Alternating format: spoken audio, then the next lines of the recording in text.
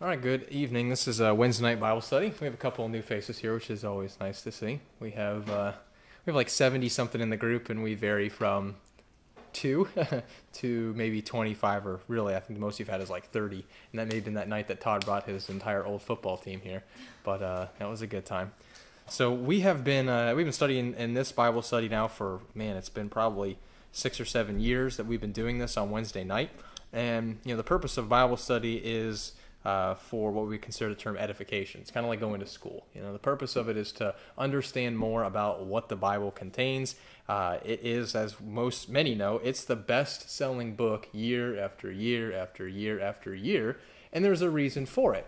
But what's really funny is because it's the best-selling book year after year after year doesn't necessarily mean people actually read it, right? So you could have the best-selling book, but just because it's sold doesn't mean it's read.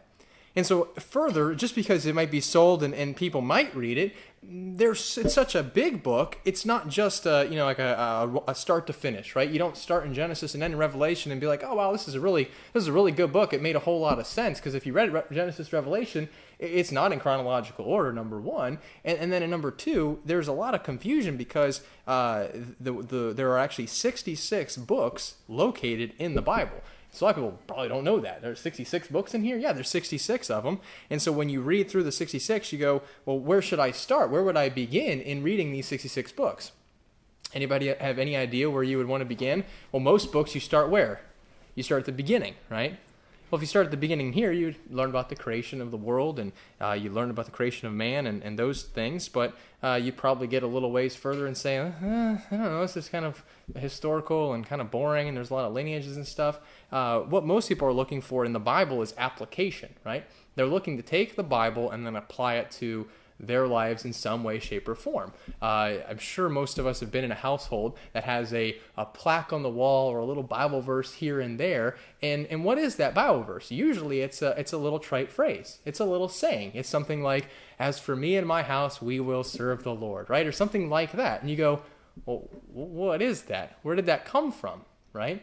To know wisdom is to know God. Okay, well, where did that come from? What does that mean? And so it's kind of like you take little bits and pieces of the Bible, and that's what most people have an understanding of the Scriptures about. They have a very not even a large overview. They just have little bits of phrases, and they can tell you verses here and there maybe. But if you said, hey, where is that at, and what's the context behind it? If you looked and said, well, where is for me and my house we will serve the Lord? Where is that at? Anybody know? Joshua 1:9. Joshua. Yes. So, so you have who is Joshua? He took over from who? From Moses. Well, who's Moses? And all of a sudden you start having all these people. So what we have on this chart up here is what I would consider to be the 30,000 foot view. It's the overview of something. If you walked in and you said, okay, today's my first day of college, and you walk into college and they say, what is your major? And you're like, well, I'm an engineering student. Sweet. Sit down for quantum physics. And you'd be like, well, what? Yeah, that's your first class, quantum physics. And you walk in the door and you sit down in the quantum physics class, and the professor starts saying things, all of which is truth, all of which is very important and very relevant, but to you it makes absolutely no sense. You're like, well, what is this? I don't understand. This is really dumb. And it's not because that the material is bad, right? The material is not bad. It's that you don't understand it, right? And so the understanding of the Scriptures is laid out in a way in which God's desire is for men to understand the Bible. He doesn't want people just to read it and be like, oh, that was a cool phrase, or let me grab a little devotional and read, 12 verses or 4 verses and say, all right, now how can I figure out how to put this into my life? So the phrase that we use a lot of times is to say, look, all Scripture is given by inspiration of God. That is, it is God-breathed, meaning that men wrote the Scripture with their hands, but it is the Word of God penned by man. And so when you look at the Scripture as a whole, we want to break it up into divisions, or break it up into sections to make it more understandable. And so what this is that big overview. It's kind of saying, okay, who are these major players? I mean, if we ask some of these people's names, so for example, Adam, I think everybody knows who Adam and Eve is, right? Everybody's heard that. Okay, how about Abraham? Well, yeah, okay, the Jews, we kind of know a little bit about Father Abraham or whatnot, right? Moses, okay, most people have seen Charlton Heston, the Ten Commandments, right?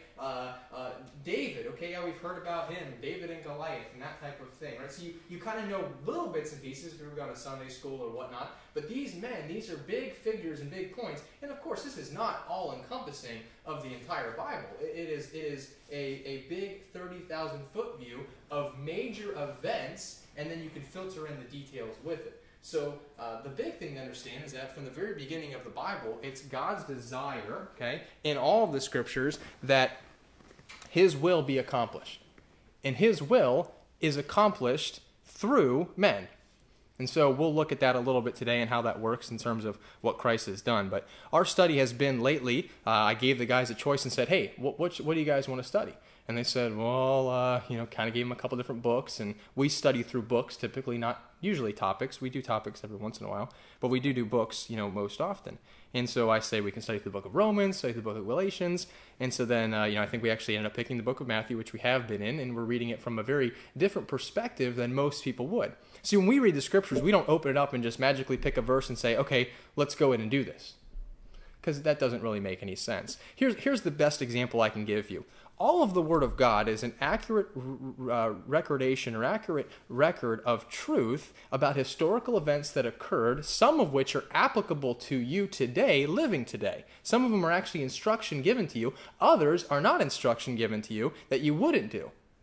So here's an example. It doesn't mean that the Word isn't truth. It's just not truth for you. It's not truth given directly to you. Being in the legal field, I know a decent amount about the law. And if I was a criminal defense attorney and I had a client come into me and say, look, dude, I'm in trouble. And I say, what's your problem? I'm a lawyer. I know all about the law. Tell me about what your problem is. And he says, well, I'm being charged with murder. I'm like, murder? Really? He's like, yeah, it's really not going to be good. I got to go in. I skipped my bail. And first it was going to be manslaughter. Now they're saying it's murder. And I tell him, I say, look, you're in luck. I'm a criminal defense attorney. That's what I do. I defend murderers. And you're like, really? Do you think you can get me off? He goes, yeah, no problem. I'm sure I can. He goes, okay, because I think what I did was self-defense. He goes, no problem. We'll take care of you. And okay, the guy's kind of relieved. He goes, yeah, that sounds really good. I'm feeling a little bit better now about the situation, right? And so, the first hearing date comes, and the guy's a little bit nervous. The defense a little nervous, and he asks the lawyer. He asked me. He says, hey, are we good? I said, yeah, don't worry about it. We're fine. He goes, okay, I got this. Okay. You just sit there. And so the judge says, all right, I understand we have some pretrial motions that are going to be heard today. Defense, you want to go ahead and bring that motion forward? Yeah, sure, no problem, Your Honor. If I'll give you my copies of my motions here, and if you'll turn to Florida Statute 322, Section 4, B3D9E4, it says the defendant shall be found not guilty. And then I sit down, right? Be quiet and silence in the courtroom. Everybody would look at you like you're an absolute idiot. The prosecutor would probably be like, is this guy serious right now? Judge goes, counsel, would you like to go ahead and proceed with your argument? And I said, yeah, that's my argument. The law says right there, the defendant shall be found not guilty. Yep, there it is. The judge says, approach the bench, please, right now. I say, what's going on? Defendant says, what's going on? What's going on? Hey, dude, I got this. He walks up there and he says, yeah, it says the defendant shall be found not guilty. Counsel, are you an idiot? No, the law says right here, the defendant shall be found not guilty. He says, did you read what came before that? And he goes, yeah, but it says right, yeah, no, did you read what came before that? And yeah. Prosecutor's looking at him like, this guy's an idiot, right? And the judge says, you have to read what comes before it. You have to understand the context of that phrase. And right there it says the defendant shall be found not guilty is only when, what does it say before that? The state has not proved beyond a reasonable doubt, and goes on the rest and gives the corpus and the body of the offense, and it does not meet the burden. And so that hasn't happened. You're just taking one piece out of it. Yeah, but that's what it says. Do you understand why context is so important? Context is what the scripture is all about. And most people, I will be very clear in saying that most people who are Christians know very little about the Bible. They really do. They know very little about where the scripture comes from. They know very little about, who is Jesus Christ? What is he? Why did he come? Who is Israel? What is the church? What is the body of Christ? What is the Holy Spirit? Where is Nazareth? What is Galilee? Who is Moses? What is the law for? All of these questions that, very easily, I understand why people's faith varies because they have no contextual understanding of the Bible. They live their lives by looking at little phrases in the bathroom. I mean, don't get me wrong, if you go to my bathroom, I probably have a little butterfly ornament that my mom got me that has a Bible verse on it, right? She went to the Christian bookstore, she bought a Bible verse plaque, and it's in there. I think there's 2 right there. Are there 2 right there? Are there 2 with Bible verses on them right there? Yeah, I didn't buy those, by the way. Somebody gave me those, and if I don't put them in my house, somebody's going to get mad. Hope my mom doesn't listen to this, because she probably gave them to me. But either way, the context of the scripture is really, really, really, I can't stress it enough, it's really important. And when you don't understand the context of the scripture, you know what happens? You actually take God and what he says in his word, and you make him a liar, because he's not saying that, right? What God says is his word in context, nothing more, nothing less. So the question becomes, well, how do we understand context, right?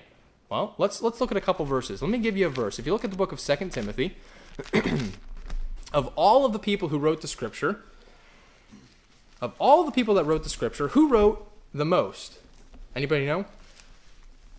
A guy by the name of Saul of Tarsus. He wrote the most. You're probably like, really? He wrote the most? Yeah. He wrote 13 books of the Bible. Wow. 13 of them. And of those 13, those are all located in what's proverbially called the New Testament. Okay, that's where most people get their Bible verses from. If I told you to turn to Nahum or Habakkuk, you'd probably be like, "Oh, where is that now? What is Nahum? There's a book called Habakkuk. What is Habakkuk?" You know, I like our pastor's joke. He always says, "Yeah, so when you get to heaven and you meet Habakkuk, he goes, 'Hey, I'm Habakkuk. Have you read my book?'" And the guy's gonna be like, "Habakkuk? I didn't even know there was Habakkuk in the Bible, right?"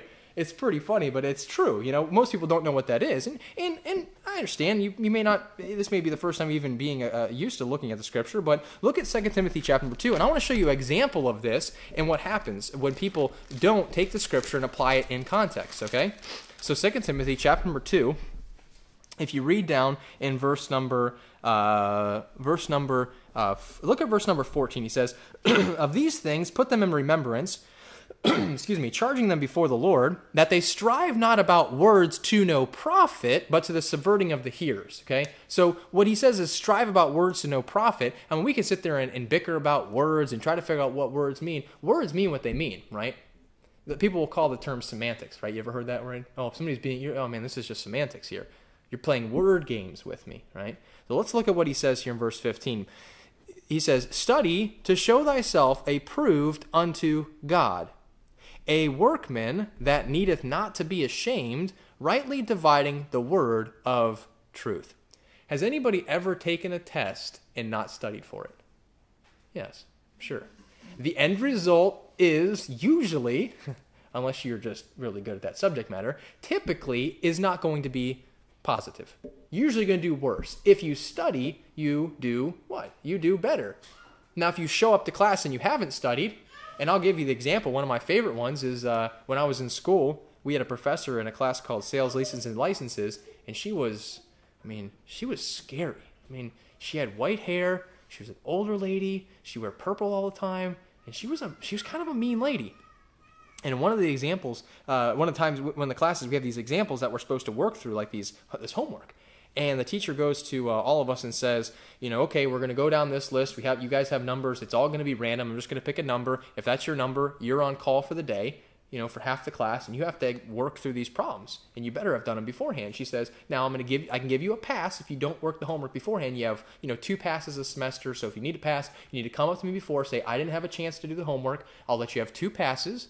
But if you waste our time and the class's time, I take, 1 point off your grade or 1.75 off your grade. That's a big deal when you're talking about a 4.0 scale and you all of a sudden you lose a point, you're at a 3.0, and nobody's really going to get a 3.0 anyways, or 4.0 anyways. So if you get a 3, you automatically get a 2, and that's not good.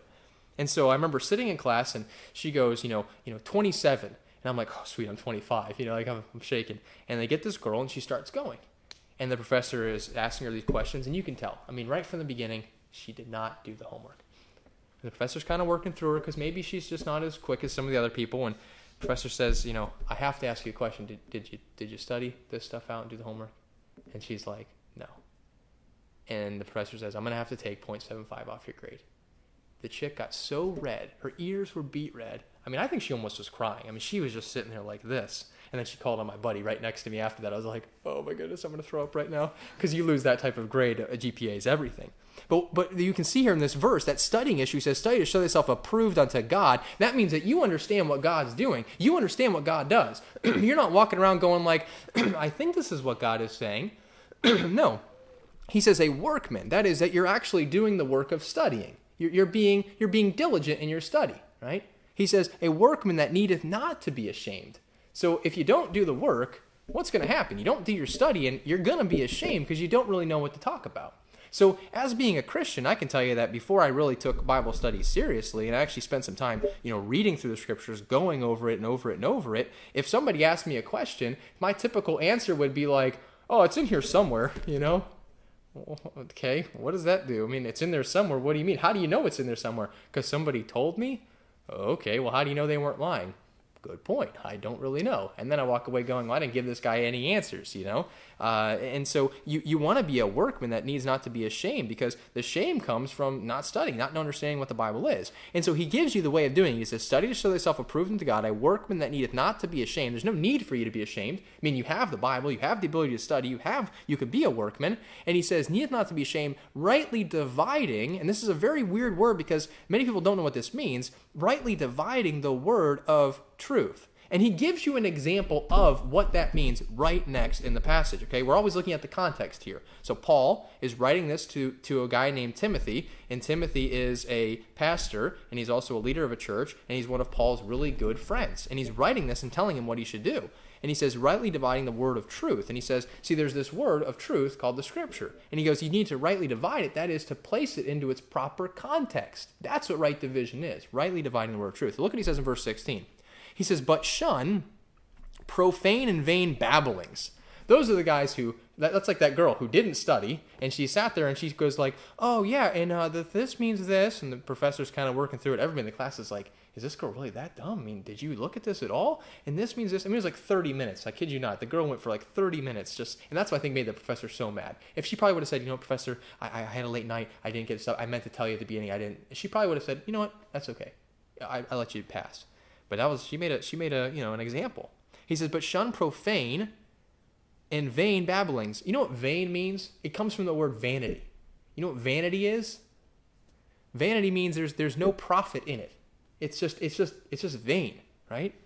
Vain babblings. So meaning your mouth is moving. I hear words coming out, but they don't make any sense and they're not profiting anything. Look what he says. In doing so, remember I told you before that the whole purpose of God's word is that you understand God's will, and not only that you understand God's will, but that you understand who God is. He says, when you do that, when you don't rightly divide the word of truth, you're not a workman that is not studying. He says, you'll speak profane and vain babblings, and you'll increase, he says, for they will increase unto more ungodliness. That is, they'll create heresies. I mean, how do you think that we have about 26,000 Christian denominations? And if you think I'm kidding, I'm really not. I mean, go on Wikipedia tonight and type in Christian religion, and then look at there's 26,000 of them. How is there 26,000? I mean, really, how is it even possible? I mean, if I started naming them right now, I could probably give you like 50. And that's even going to like, Greek Orthodox and like talking about all kinds of, Coptic Christian, like just all these weird words that I've kind of studied over the years. But why is there 26,000 of them? And what's really weird is that if I went to the church up the street that calls themselves Christians, they would say something different than the guy down the street over here that calls themselves Christians. And this guy over here would say something different than this guy says, and he's a Christian. So how do we know what the truth is? The problem is they don't ever come back to the Bible. They use the Bible in bits and pieces, right? They'll take little verses out of context, but they don't get the bigger picture. They don't actually see the contextual understanding of the Word of God. Look what he reads in here in verse number 17. He says, and their word will eat as doth a canker, of whom is Hymenaeus and Philetus. He actually names two guys. He says, these guys are the ones that are doing it. They're out there spitting this nonsense, and it's not profiting anybody. And he actually says what they're preaching. He says in verse 18, he says this, who concerning the truth have erred. Meaning they think they're out there preaching. They think they're actually doing the work of God, but they've erred concerning the truth, saying that the resurrection, that is the resurrection of the dead, is past already. And as a result, he's saying, look, there's no more resurrection. Christ died. There's no resurrection. It's all over. And all these people are going, what? I thought the whole purpose of the resurrection is that we have life now, right? He says they profess that they know God, they have no clue, right? Of Hymenaeus and Philetus, they overthrow the faith, and as a result, that's what it is. So, what I want to explain to you guys is, this bigger picture of understanding the Scripture starts with the first and foremost understanding about what God says about humanity, right? That's something that a lot of people don't like. Look at the book of Ecclesiastes for me. Look at the book of Ecclesiastes. Ecclesiastes, probably a book you've never looked at. Can anybody say that they have looked at Ecclesiastes before? Anybody? Maybe one or two? Maybe. It's a book that many people don't really look at. So the writer of the Ecclesiastes is Solomon, and Solomon is the son of David, as we saw up there. And so Solomon is always considered to be, many consider him to be, the wisest man that ever was, right? If anybody know what Reddit is, I'm sure some of you guys know what Reddit is. Yes? No, maybe so. There was a post the other day about Reddit, and it was one of the... I'm going to geek out here for a second, but somebody will find this in particular, probably on YouTube. Somebody will say, oh, that's really good. But there's memes. You know what memes are? Yes. There's little memes, like little advice animals.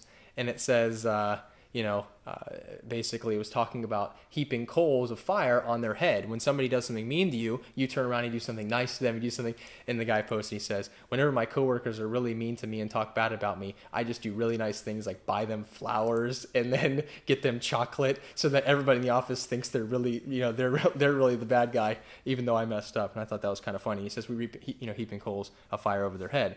So, what I'm talking about in this proverb is that those people on Reddit were saying, man, that was a really good proverb. Like, where'd that come from?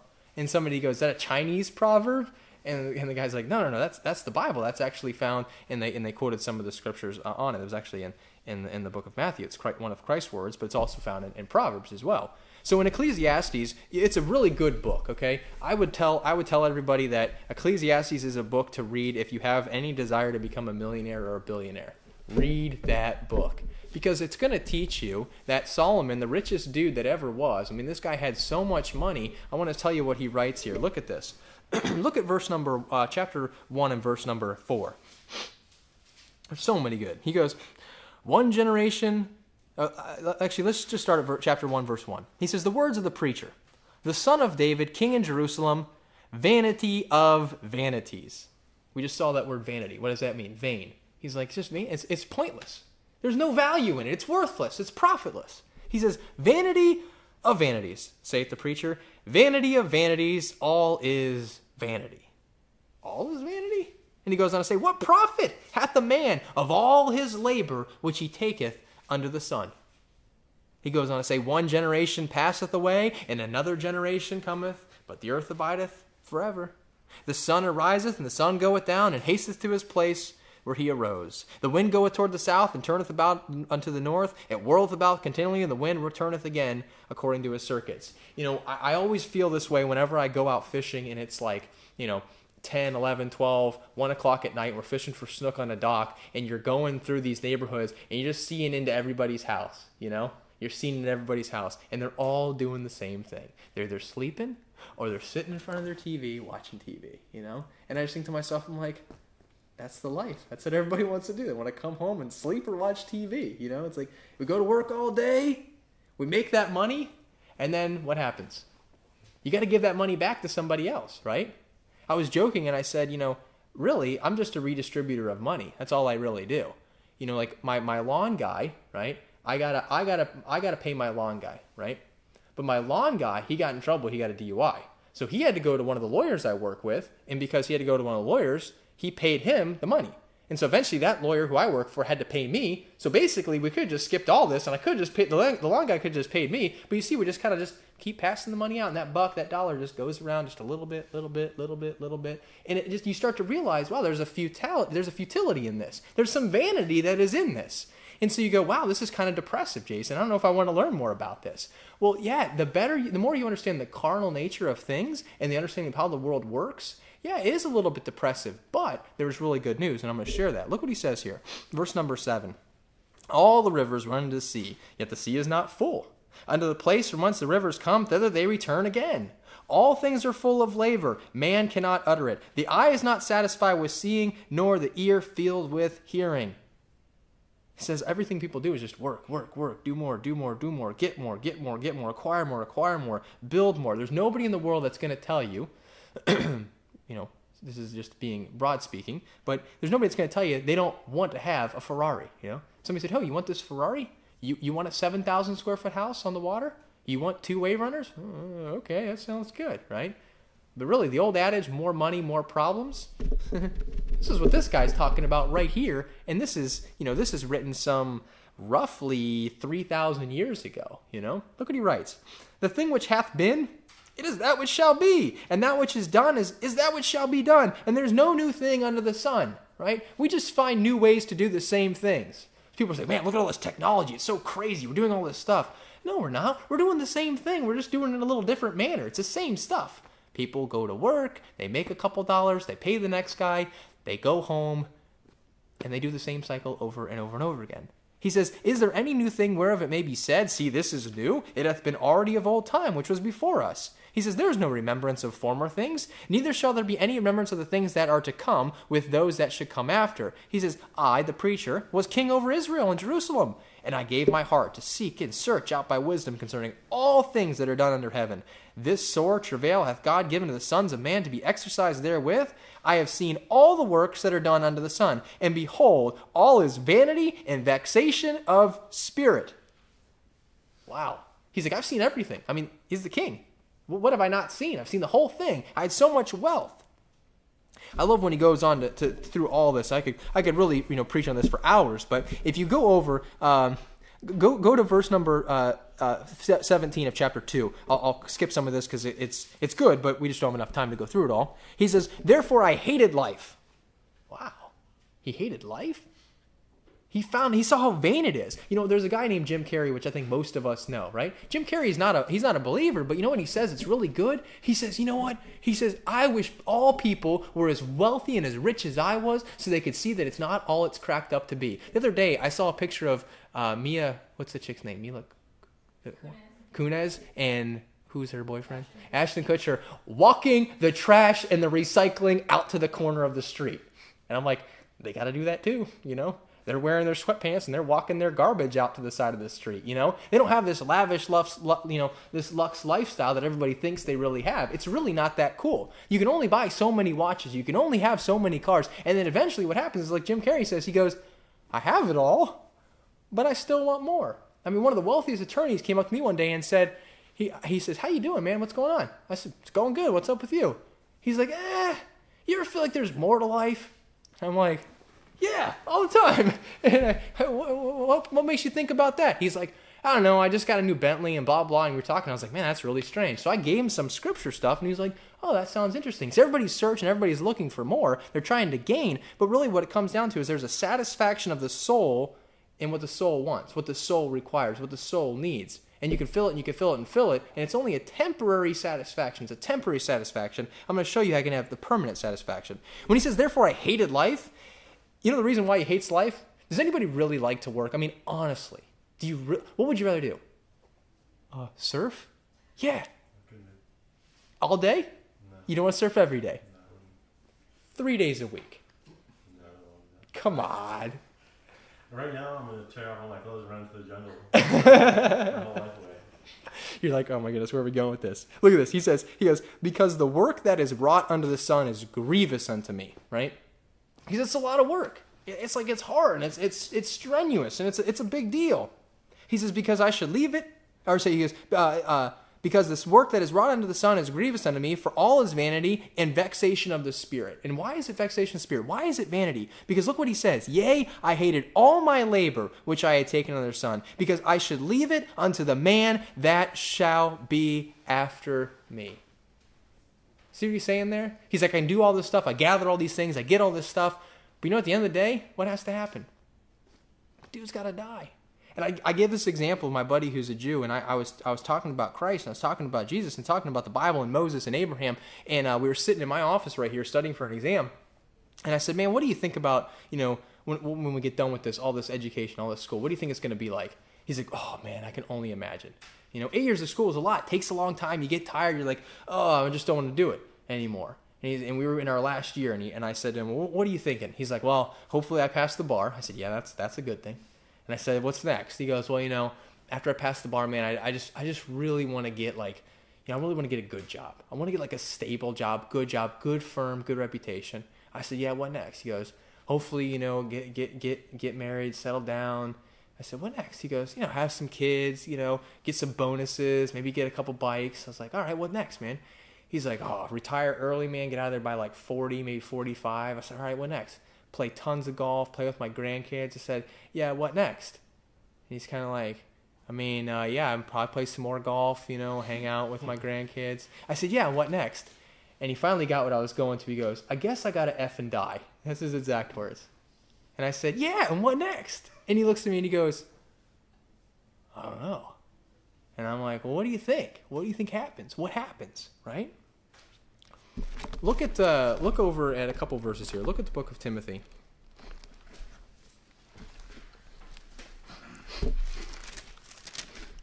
And look at 1 Timothy chapter verse 6. And look what he writes here in verse number 7. 1 Timothy 6 and verse number 7. Paul says, for we brought nothing into this world. Does a baby come into the world with, with a suitcase full of clothes? I'm here, I'm ready to go, set up my room. No, what do you do for the baby? What's one of the first things you do with the baby? You prepare the baby's room, don't you? It's like, get the baby's room ready. What do you got to do? Got to get diapers and nipple shields and all kinds of crazy stuff they have now. We were just talking about that because my dog is really a bad dog. And my wife goes, the other day when Charlie got into the trash, I said, when is he going to die? And I said, yeah, I sometimes feel the same way. He gets really bad now that Noah's around because we kind of neglect him a little bit now. But I'll try not to make this, this is going on YouTube, but anyways, there's these little shields. They're like $4 and he chewed them all up. My wife got so mad at him one time and I said, are you ready for that all over again when you have your next baby? Anyways, you buy all these things for your baby. My wife's going to be so mad I said this, but you buy all these things for your baby. You buy all this stuff and it's because the baby comes into the world naked, right? It comes in, it ain't got nothing. It comes out completely naked. And that's what Paul says. He goes, for we brought nothing into this world. When you're born, you come out naked. And he says, and it is certain we can carry nothing out. I mean, have anybody ever seen those Puerto Rican funerals where they like bury the dudes on the motorcycles? Have you guys seen this? Have you seen that? They bury the guys with motorcycles, like actually holding the motorcycle, bury them in there, put gold on them, put, all kinds of crazy stuff. You're like, the dude's not there. You ever been to a funeral? He's not there. So what are you doing? You ain't going to give him a bike. He ain't riding that thing, right?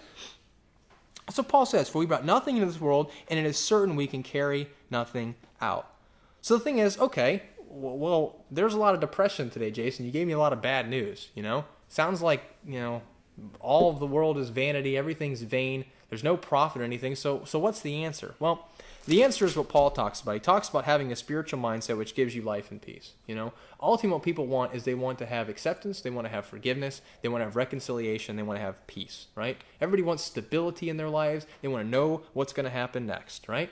That's what everybody wants. They want to know what's going to happen next. You go and get a good education so what? You know what happens next. You have options. You have a good job. You can do whatever it is. You do a 401k, you do an IRA, you do all this stuff for the purpose of what? Stability. So that what? There's nothing unexpected. And I'll tell you that there's going to be a lot of people, when they die, they're going to be really unexpected with what happens. They're going to go, oh wow, this is not exactly what I thought was going to occur. So what does occur upon the death of a person? Well, the body stays here, does it not? Yeah, you see the body. It sits there. It sits in that casket. I mean, where's the person at? Does the person still exist? Yeah. There's the man is made of three parts: body, soul, and spirit. The soul is you, your personality, your understanding, your intellect, your knowledge, your mind, without what? Without your body. So the soul goes into what is called departing, right? That's what Paul says. He says the soul was in departing. So where does the soul go? Well, you have two choices. Your soul can either go to what everybody calls heaven or everybody calls hell. I mean, people know these words: heaven, hell, heaven, hell. What is it? What does it mean? Well, let me give you a couple verses here, and let's look at this. Look at the book of Luke, and we're almost done. Give me like 5 minutes or so, and we'll finish this up. Look at Luke chapter number 16, and look at verse number 19. Check this out for a second.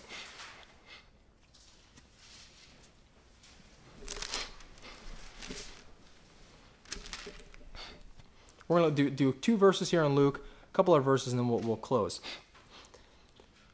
Jesus Christ is talking to these guys by the name of the Pharisees. They're really, super religious people. They're guys who think that they're doing everything just right, that them and God are in great harmony and great agreement.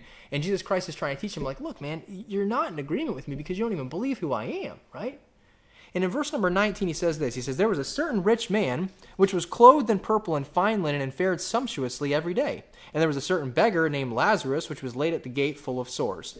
Now there's a big context that can be understood here, meaning from a concept of Israel and the Jews and their requirement to take care of those who were sick and needy. That was all required underneath the law. So we can show you that, but keep going. He says, and desiring to be fed with the crumbs which fell from the rich man's table, moreover the dogs came and licked his sores.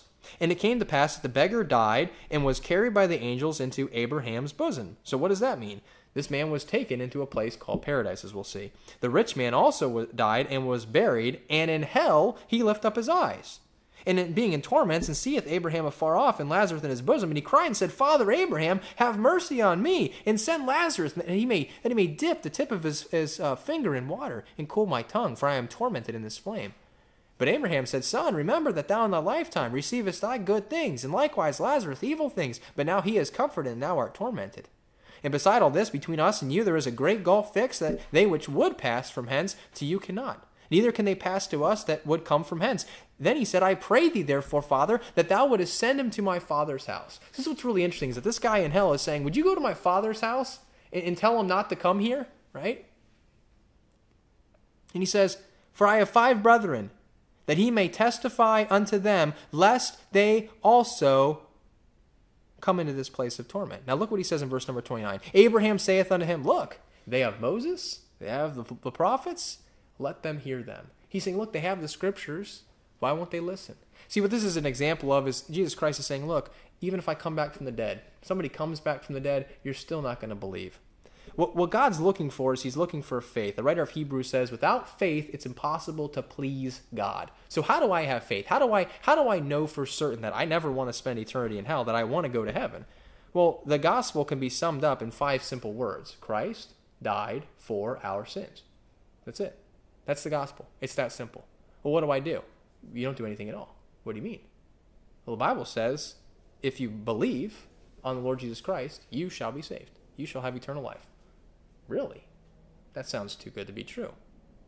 No, it's actually completely. It is too good to be true. It's true. That's what it is. It just sounds so crazy. It sounds so unbelievable. And that's why Jesus Christ so many times says, Verily, verily, truthfully, I'm telling you the truth. Verily, verily, he that believeth on the Son hath everlasting life. I mean, you have it. He tells Martha, he says to Martha, he that liveth and believeth in me shall never die. Believest thou this? And Martha's like, well, yeah, I believe that you're the Christ, the Son of God. So what do we believe today in order to have eternal life? Well, let me give you a verse. Look at the book of Romans, and we'll close with this. Romans chapter 3. If you're going to pick any book in your Bible that you want to read, I would say you should read the book of Romans. The reason why is because it's the longest book that the Apostle Paul wrote, and it is the most complex and compact understanding of doctrine, of teaching regarding the concept of what is called justification. That is your right standing with God. That's how you and God are okay. You know, people say, I was just listening, people are going to get mad at me because I said this, but I had Spotify on the other day, and my buddy was like, do you like Wiz Khalifa? And I'm like, I don't really know who Wiz Khalifa is. He goes, oh, listen to this one song by Wiz. And I was like, all right. So I listened to it, and it's We Own the Night or something. If somebody's got to heard this song, it's the Fast and Furious song. And in there it goes, I ain't scared of dying, only God can judge me.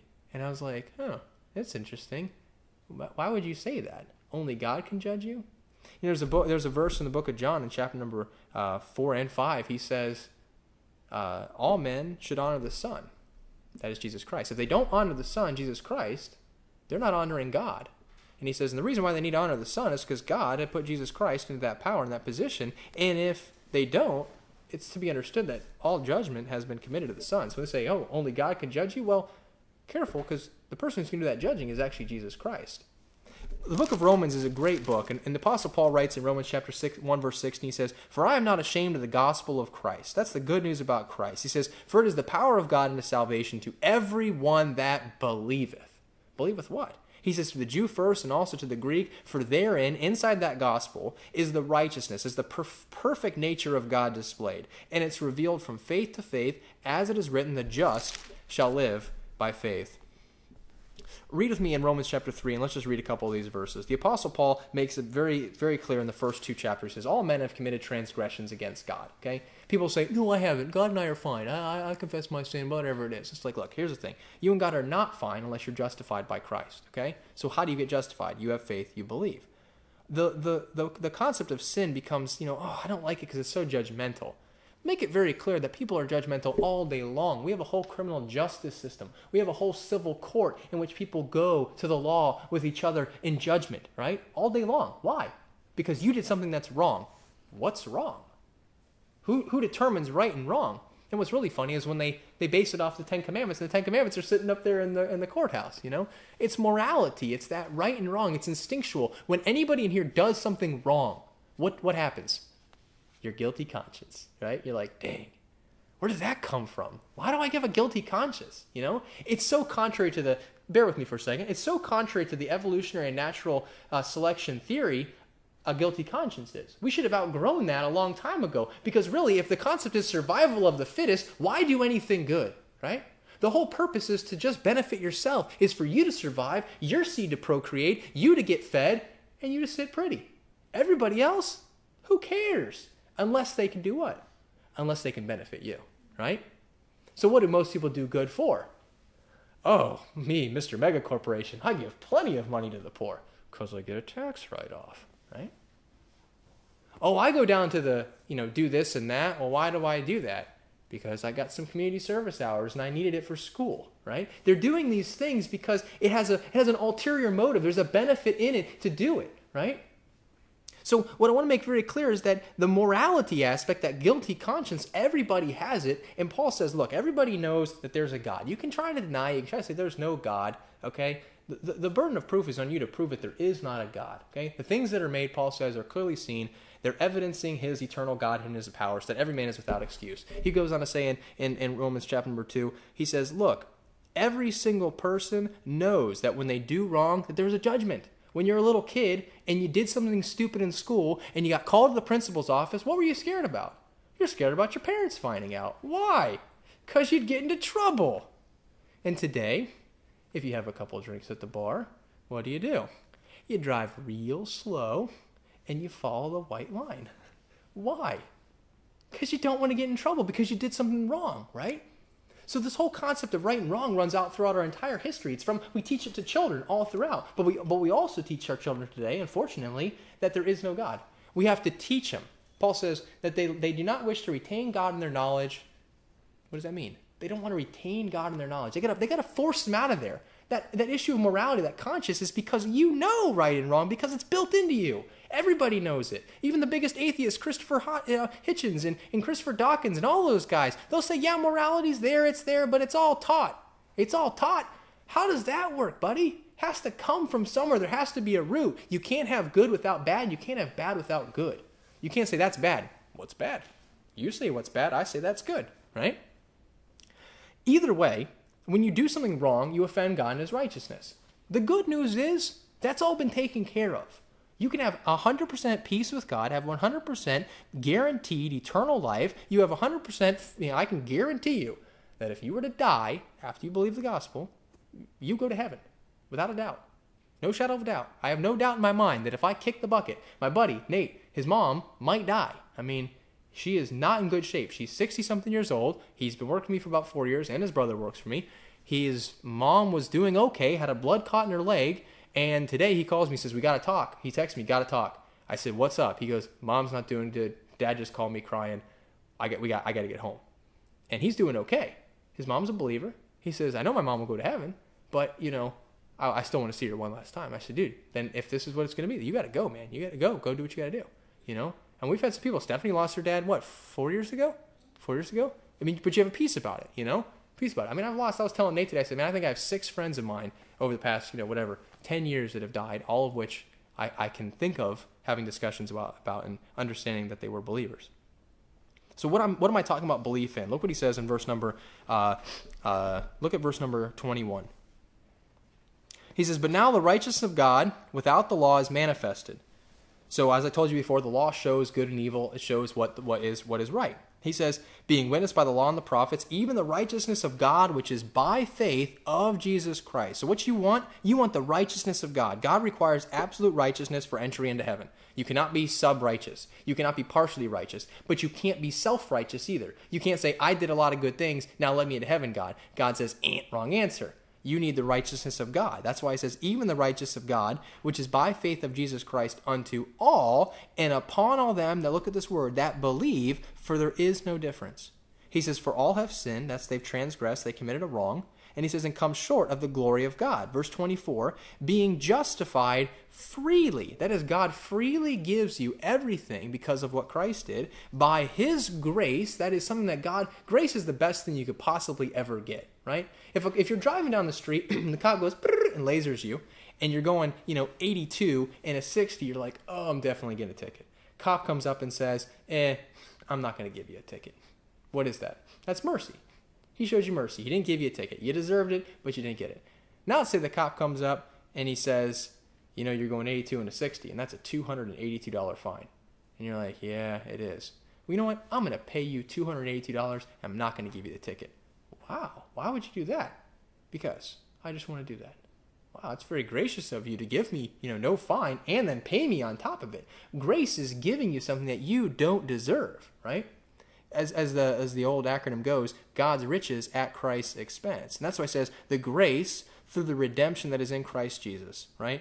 We could go through this for a long time, but I want to close with this one passage, Romans chapter 4 and verse number 5 and 6. Read this with me. He says, verse number 4, he says, now to him that worketh, right? If you want to work, if you want to try to, you and God try to work yourselves out and do it, it ain't going to work. You can't work it out with God. Christ had to do the work. You need to believe what Christ did. He died for your sins. That's the gospel. He says, now to him that worketh is the reward not reckoned of grace, but of debt. So if you want to try to make God a debtor, not a good idea. You don't want to get to heaven and say, okay, God, let me in because I did really good. God's going to say, no, your good is never good enough. He says, verse 5, but to him that worketh not. So God says, don't do any works at all. He says, but believe, right, on him. Believe on Christ. Trust what Christ did. Have faith in what he did on the cross for you. He died for you, and he was raised again. He says, you believe on him, he justifies, he says. He justifieth the ungodly. His faith, that's your faith, is counted for righteousness. God gives you 100% righteousness. He makes you as righteous as he is. He gives you righteousness. He gives you 100% eternal life, free and clear as a gift. No strings attached, no conditions. He doesn't say, okay, I give you eternal life, but now you're on probation. If you don't do everything I tell you, you're going to hell. No, doesn't do that. He gives it to you absolutely. You want to know how many people are going to go to heaven who are like, how did I get here? Well, remember when you were like 12 years old and you went to that church and they preached to you the gospel? Yeah. Or remember that time where you were 14 and that guy shared you the gospel at that restaurant that one time? You're like, yeah. And remember that you trusted Christ at that point in time? He's like, I do remember that. Yeah. Your whole life you didn't know anything about it. You forgot it, right? Still justified. That's what grace, mercy, forgiveness, eternal life is. Now, does God want you to do that? No, he doesn't want you to do that. He wants you to live a life, and we can talk about how you live a life as being a believer. It's not a life of no more fun. Trust me. It's a lot of fun. But he says his faith is counted for righteousness. That's what you need. Christ died for our sins. Paul says he was delivered for our offenses, he's delivered for our sins, and he's raised again for our justification. So, all right, let's close in word of prayer here. Dear God, we thank you for those who have showed up here today.